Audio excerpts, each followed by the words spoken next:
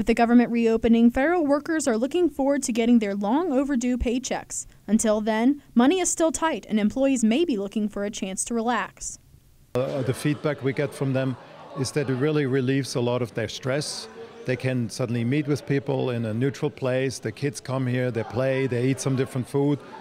And at the moment, they don't really have any money to go out to restaurants or anything. So this is really like a vacation place for them. And they really like to come. Furloughed employees missed their second paycheck on Friday, January 25th. To help make ends meet, the Mountwell Commons and Greenbrier County Health Alliance provided free lunches for federal employees and their families on January 12th, 19th, and the 26th.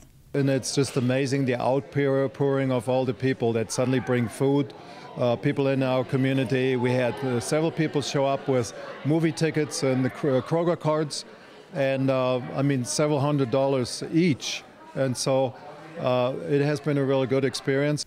Volunteers from various backgrounds dedicated their time to cook food, serve meals, and assemble to-go boxes for federal employees who attended the luncheon or were on duty at the federal prison. You know, everybody's just kind of come together to say, you matter to us, and we appreciate that this is a hard time for you.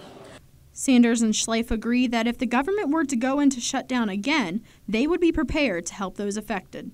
Reporting for you, this is Cassie Simmons, Newswatch.